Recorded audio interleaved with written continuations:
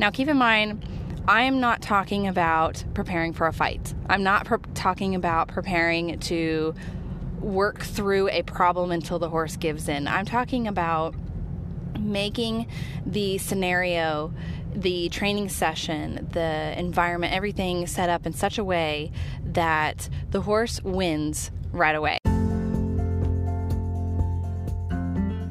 Hey everyone, welcome to another episode of the Willing Equine podcast.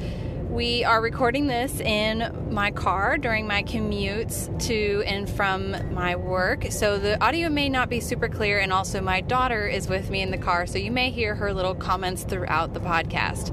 But otherwise, hopefully you can enjoy this podcast and we can discuss all sorts of interesting topics that have to do with making a positive impact on your relationship with your horse. By failing to prepare, you are preparing to fail. Benjamin Franklin. I read this quote actually on a non-horse related thing. I was working through my journal. I have like it's a journal slash day timer slash like goal task planner and organizer, and there's a quote on every single page, and it's all about it's all motivational stuff to keep you focused and on your goals and dreams and all of that. Anyway, so I saw that quote up in the upper right hand corner, and I said that's for horse training too. By failing to prepare, I know time and time again that often results in preparing to fail.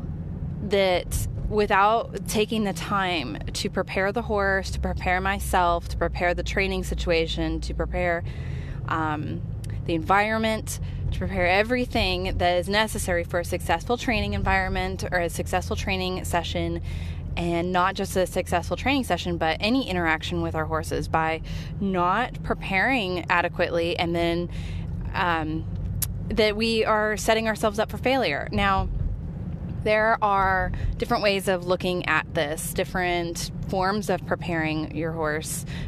We can go really short term, really long term. We can go broad scope, small scope.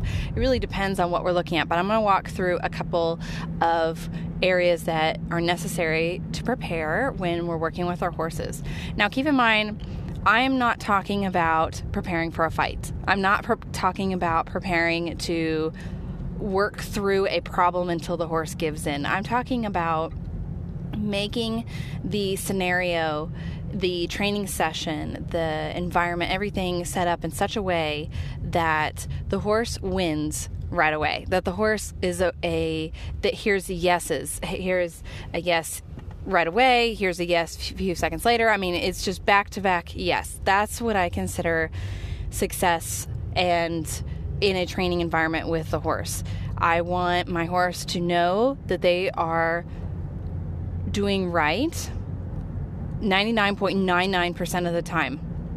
If my horse is not hearing yes from me constantly, then I have not set the horse up for success, and I have not set up the training scenario in the training environment correctly for that individual. So let's look at the different types of preparation we can do for training.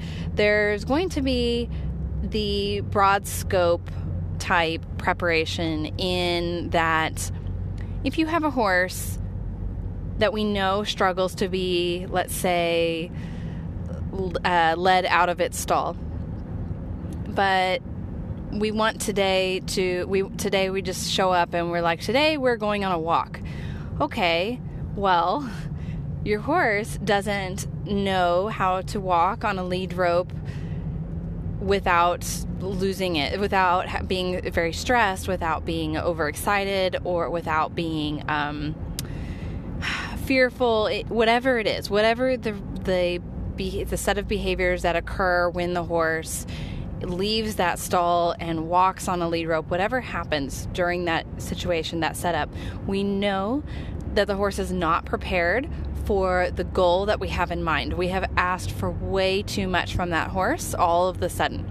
So we have failed to prepare by expecting too much from our horse too quickly, having unrealistic expectations of them and what they're able to accomplish, and to hear and to be hearing that yes from us. We have set them up to be hearing a constant no's and to be getting anxious and frustrated and upset. And for us too, we will become anxious and frustrated and upset because we can't make this situation work, and we just want them to just get over it and deal with it. But we put them in that situation. We failed to prepare that horse for the particular goal that we had in mind, and therefore it failed. The whole training session completely failed. The expectation that we had of that horse was set up for failure. Okay, let's go even broader scope on this. How can we prepare even further? Let's say your horse does lead on a lead rope beautifully most of the time, but it's a little bit, there's some days where it's a little bit here and there, or just a little bit touch and go as far as, are they in control of themselves? Are they in a calm state of mind? Is everything going to be relaxed? Is this going to be a safe experience? Most of the time that answer is yes, but sometimes things are a little bit off. What happens during those sometimes? What is it that changes those individual times to create that iffy behavior? So a behavior that is solid in scenario A is a little bit wishy-washy in scenario B. Now we need to look at what are the environmental factors. Are you perhaps stressed or not on your best day? Did the horse's companion just leave the barn, and so he's been in the stall by himself without his companions for a while, and this is a very stressful experience for him, and he's already in a he's already in a state of being highly stressed, and then we ask him to calmly lead on a lead rope. Or is it maybe feeding time? Or are they maybe they had a medical change, like something physically, like maybe they are having some ulcers starting to develop, or there's a whole set of possibilities for that. But this is another area where preparing beforehand, knowing your horse, knowing what is going to make this training session or this behavior you'd like the horse to perform to be as successful as possible, what's going to make it or break it, is part of the preparing process. I know that if I go to lead this horse that is most of the time pretty good but has some separation anxiety, and the companion just left the barn, that is probably not a good time to try and lead this horse around. Or there's some other things I could do. I could bring out some extra valuable food rewards. I could possibly bring that companion back into the barn to lead with my horse. I could there's a variety of things I could do to help this horse be more successful and the training session to go according to plan. So we are preparing to be successful, and we're planning ahead of time. So then we have other areas of planning, which might be ourselves. What are we coming to the training scenario with, the training session with? Are we frazzled? Is our brain all over the place? We're like, well, I kind of want to lead my horse or take him on a walk, and I kind of want to go over here, but I'm not really sure. We'll just see where it goes. While I applaud that when people are able to kind of let go of expectations, and I fully support letting go of expectations, this might be a step too far. We have just totally thrown all planning to the wind, and we are just kind of flying by the seat of our pants, and we're not setting ourselves up for success here. We're just kind of gonna wing it and just do whatever kind of comes in the moment. But by not having that plan, that setup where we say, okay, today I'd like to take my horse on a walk. We're going to see what state of mind they're in, and if it's a good idea to do it this day. But my plan is, or plan A, we should say, is to take them on a walk. We're going to go about this far, and we're going to spend some time grazing there, and then we're going to walk back. I plan to have this many food rewards, this type of food rewards. I plan to walk about this pace. We're going to practice head down periodically throughout the walk, maybe 4 or 5 times. We're going to also practice halting on cue, and we're going to do that probably 2 or 3 different times. If I find that he's getting more anxious, then we'll practice it maybe double that amount of times. We'll play that by ear a little bit, but this is my plan of what I'd like to accomplish today. And we are going to allow flexibility in the plan. And then we might even switch over to plan B, which is if I approach him in his stall and I have all of this planned, but I realize that he is very anxious or not wanting to engage with me today, we will just practice head down and halting on cue in his stall without actually leaving the stall for today. So we have plan A and plan B. And then you could even come up with plan C and, keep going down the chain. And you can have them be flexible. You can have a flexible plan of, maybe there's the same behaviors we're going to be working on, but a different environment in plan B versus plan A, which would be completely acceptable and allow the horse to communicate when they are comfortable with something or not. And it's not this rigid, fixed schedule that we have to abide by, and we're super goal oriented and not allowing for any kind of feel to the situation. I really want to encourage there to be feel to all training sessions, and to really listen to your horse and let them tell you what it is that they are ready for today. Maybe they did something else differently yesterday and you kind of thought you would work on it again today, but today for some reason something's off. But this is not the same thing as not planning. We still need to be prepared going into our training sessions of what it is we'd like to work on, and what it is that would be helpful for the horse, what the environment looks like, what is going to set that horse up for success, how many times do you want to practice this or that. Maybe we change that up a little bit. Maybe today we don't work on halt on cues because we ended up going with plan B, which is where we're working in the stall, and the stall's not that big. So we'll just work on head down, and maybe we'll have a plan B behavior that we work on, such as touching a target, or teaching the horse to touch a body part to a target. So maybe their eye or their ear or their hind end or something like that for husbandry, for preparing for medical attention and medical care.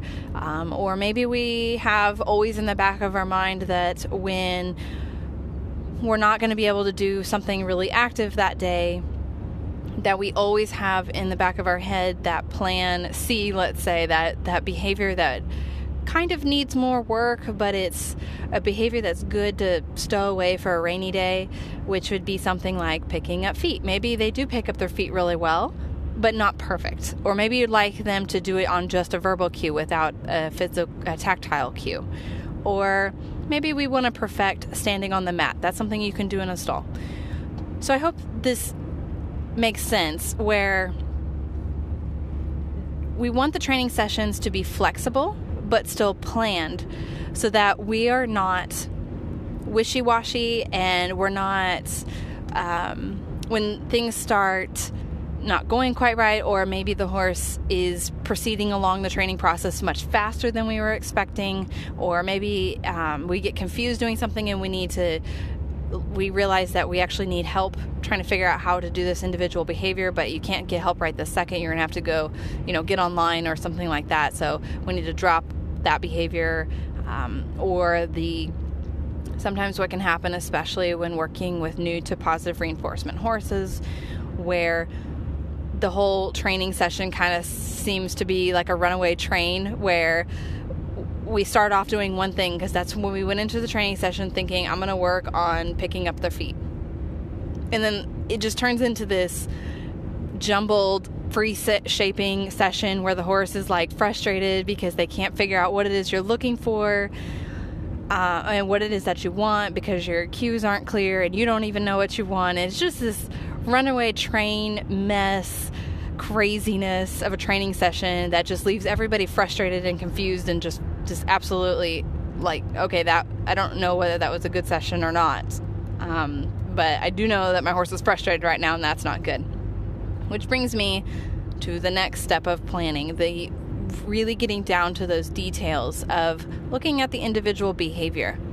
If you're looking at teaching the horse to pick up their leg for hoof cleaning, we need to have a step 1, step 2, step 3, step 4. You probably want to plan ahead at least 5 steps for that individual training session in case you get that far. Even if you don't get that far, that's okay.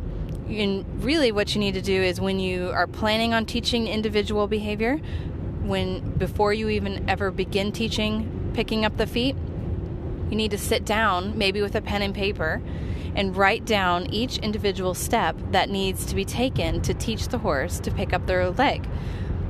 But when you go into an individual training session, you'll probably only get through 1 or 2 of those steps, but you'll at least have them. You'll have them so that you know this is where we start, this is the next step, this is the next one, this is the next one. Okay, that's a good place to stop for today, and next time we'll kind of start over, but we may progress a little bit faster, and so on and so on. So planning is critical to reducing frustration for your horse, to ensuring the success of the training session, and to keeping you on track and helping your training session to be as successful as possible, and as helping you with your confidence as well, helping you be confident in what it is that you're trying to accomplish. What are the next steps? Where are you going from here?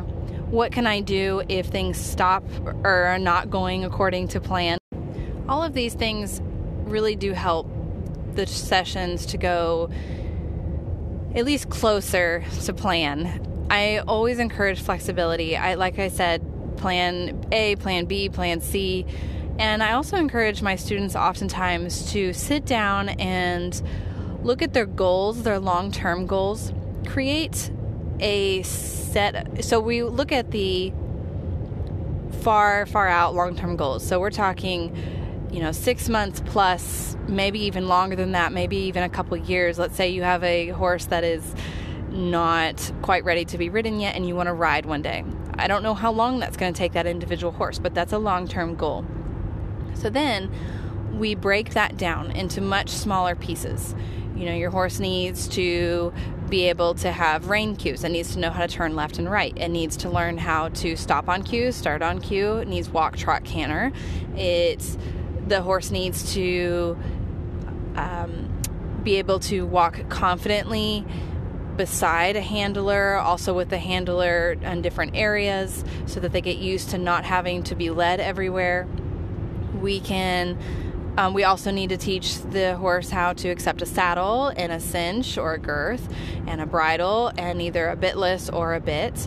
We need to teach them that it's okay, the tactile cues or verbal cues for all of the necessary riding behaviors like walk, trot, canter, all of those. We also need to, anyway, the list goes on forever, especially with wanting to get on and ride. So we have that really long-term goal that's out there, or that's actually not really that long. It depends on the individual, but you get my point. So we have that long-term goal that's out there. Then we have the broken down things that we need before we're comfortable with, or we're confident that this horse is ready for us to get in the saddle. And then we need to break down each of those into the individual training parts. So the pieces that need to be put together so that the horse knows how to do those individual behaviors, like turn left when they feel the left rein. We need to break that down, how we're going to train that, and then we start piecing everything together. Now, the point of this was the flexibility. So when I'm working with students and I have their long-term goal in mind, I tell them that have a couple of different things that you're working on that is focused towards that long-term goal. So we don't necessarily need to have it could be a completely step-by-step. It could be we're working on 4 or 5 different things at a time. But today, we worked on turning to rein cues. And then this next day we worked on walk on and whoa cues. And then this next day we worked on tactile cues, whatever, or introducing the saddle. Those 3 different things, so that when you go to do your training session and you go in there or you get to the barn with plan A, which is we're going to work on introducing the saddle today. But it's clear that your horse is a little bit more frazzled today. Maybe they're anxious about a buddy leaving. Maybe that's not going to benefit anybody today to introduce something that's potentially a little bit frightening to them. So what's plan B? Plan B is still geared towards that long-term goal, but it's a little bit different. So it's still going to get you down that path. It's still going to get you towards that long-term goal, but it may not be the same thing as plan A, so you don't get stuck and fixated on this one thing that we have to accomplish today. It's a completely different thing. So we're teaching rein cues then, because rein cues we could do in the stall, and if it's not something that's frightening, we can use a target. Targeting is calming for this horse. We can do something completely different that is still getting us down this path towards that long-term goal, keeping everybody happy and relaxed and everybody feeling successful and hearing those yeses and positive reinforcement for both sides. And you don't feel like you've had to give up on your training plan. You don't feel like this wasn't a successful day just because your plan A didn't work out. Plan B is just as good as plan A, and it still gets you towards that long-term goal. Another area of preparation that is critical to the success of a training session or any interaction with our horses is going to be preparing yourself. So we talked a little bit about it, but I want to dive a little bit deeper into that, which is I want you to really think about what it is that impacts your horse during a training session about you. If we are frazzled and frustrated and easily, brought to anger, it's obviously going to really impact our horse. They are very sensitive, and the sayings, the horses mirror you, and we all know they're sensitive. They react to the slightest little things, and yet we seem to just blow over the fact that is part of that is our interaction with them. There's another kind of saying that goes around, check your emotions at the arena gate kind of thing. Like, don't bring them into the arena. Now, I am like 50-50 on that saying. I think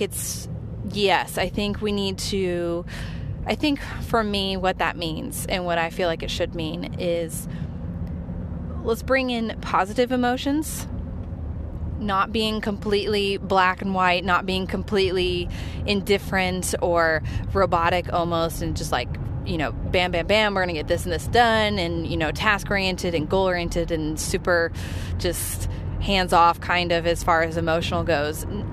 To me, that's not a healthy training situation either. It's a quick way to make robotic horses and possibly even just standoffish horses, even when working with positive reinforcement. Instead, I try and encourage people to go into a training session with a positive outcome look on the session. So whether or not we do plan A, plan B, plan C, or we end up just ditching the training session altogether and just having relationship time, I want myself and my students to go in with an emotional state, a mental state of no matter how my horse responds, no matter what we accomplish today, no matter how far down that pathway towards our long-term goal we get, this is a positive interaction with my horse. I'm going to make this a positive interaction with my horse, and I will make the changes necessary to make it positive. And the emotion, so the part of that is recognizing when you've been trigger stacking all day, when you have been, sitting in traffic, or you spilled coffee on yourself this morning, or your kids were screaming at you before school, because none of that has ever happened to me before. But when all of those things start adding up and it's just been a terrible morning, and then we walk into the stall and we just grab our horse and take him out to the arena. We're going to do a training session today and it's going to be positive. Yeah, right. That's going to be a positive training scenario. Trust me, I've tried. It doesn't work. Instead, we need to recognize that all of that happened. We need to recognize that we're uptight today. We need to recognize that stuff's going on, that we're just having a tough time. Or even physical stuff. If we're not feeling great today, if maybe our knee is killing us, or we're just tired, or whatever it is, we need to pause, assess all of that as part of the training session. That is part of it. It's not just your horse. Your horse may have this, have the off days and on days, or days that we can take him out in the lead rope and days that we can't. But you do too. You are the other part of this training session. You are the other partner in this relationship, and you are going to have your on days and off days. And when you have an off day, go to plan B or plan C or plan 0, or no plan. But not no plan as in, okay, scratch that. You have a plan. This is whole podcast is about having a plan. You have a plan, but that plan may be to do nothing. To just sit with your horse and read a book or feed him some carrots. That's okay. That's a plan. It may not sound like one, but it is. It's a plan. It is productive too. Just listen to some of my other podcasts about classical conditioning and relationship building. I mean, that is productive. Trust me. So recognize that you're human and you have on days and off days, and spend time either checking those negative emotions at the gate and those bad things that happened that day, those things in your day that happened that just stressed you out. Or if you recognize that you're not going to be able to check those at the gate, change over to plan B or plan C. That was C. You may go all the way down to plan Z. That's okay too. But that's okay. So that's another part of planning for success. And then the last one I have is really, really broad spectrum here, which is that your horse's diet, environment, lifestyle, social interactions, everything, enrichment, all of that play a huge part in the training, in the success of your training. The ultimate planning for success, the ultimate just very foundation, the very, very core of where we need to begin for planning for success, for planning so that we don't fail, is making sure that our horse's basic needs are completely fulfilled, and even above and beyond just the basic needs. They need to have interactions with other horses. They need to have companions and social interaction. They need to have a herd that they live with, or at least a one companion or two, or do the best you can, but they need social interaction. They also need a diet that isn't just amping them up all day with high sugar and destroying their gut and giving them ulcers. So they need a forage-based diet that is conducive to the species, that is necessary for their well-being. And, you can talk with a nutritionalist or your vet or whoever you want to talk to, but definitely assess your diet, the diet of the horse. And then they need movement. They need pastures and even variable terrain pastures like paddock paradises and all of those, to get them out and move those joints, move that body, and stimulate those feet and stimulate the brain, which is another part, which is the enrichment part, the environmental enrichment, the mental activity. They need to be engaging and learning and problem solving and seeking and searching and just engaging, and not just sitting isolated in a little box or isolated in a dull paddock all day, or pasture, however you want to call it. They need enrichment. All of these things, all of these interactions with other people, with other horses, with other animals, with their environment, with their diet, all of that plays a huge part in preparing to be successful. If we can't offer our horses their basic needs and then we just expect them to perform on top of it, it's just unrealistic. It's bordering on insane to do that to somebody and then say, now perform at your top. at your peak. It's just not possible. We've got to give them what they need first and then ask them if they can do something that we would like on top of it, and then plan to achieve goals after that point. So we need that basic foundation, that broad scope, basic foundation fulfilled of the species appropriate needs for our horses, the things that they need, the very core. Look past what's just done normally. Look past what your barn just does and just expecting them to know what's best for your horse. Forget all that. Forget everything we've always done. Forget everything that the barn manager tells you. I mean, I'm not saying disregard your barn manager, but look for yourself. Look into it. Look into what your horse needs. Look into what horses in general need. Look into what is going to help set you guys up for success and make your training as productive as possible and low stress as possible, and to get you guys as far into that long-term goal as possible. So again, by failing to prepare, you're preparing to fail.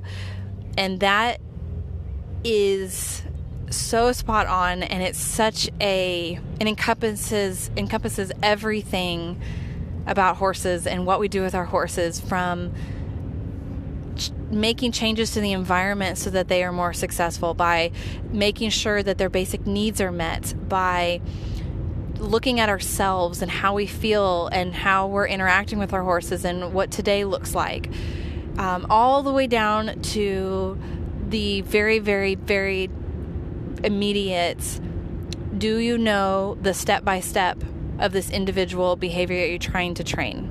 Do you know how to get from point A to point B with just this one singular behavior?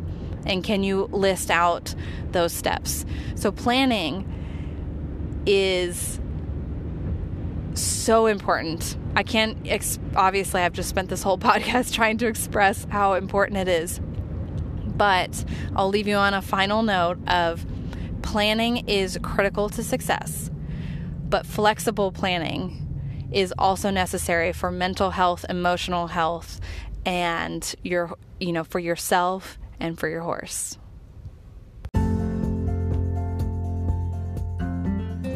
Thanks so much for listening. If you want to find out more, head to my website, thewillingequine.com, and I have links to my social media accounts like Instagram and Facebook and YouTube. And I also have a really extensive blog, as well as resources on there like books and other podcasts and websites that you can check out to find out more information.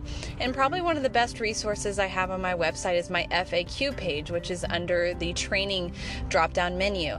And check that out, because if you have any questions about how I train or positive reinforcement training in general for horses, the answer is probably there. I hope you enjoyed this podcast, and I would love to hear any feedback you have. Perhaps leave a comment or email me. If you have any suggestions for future topics, please send those my way, and I look forward to talking with you in the future.